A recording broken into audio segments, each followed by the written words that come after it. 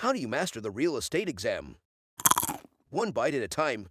The seller sold his farm under a written contract of sale that made no statements about assignment. The buyer assigned the contract of sale to a new buyer. Until the sale is settled, the equitable title is held by the new buyer, first buyer and new buyer, seller.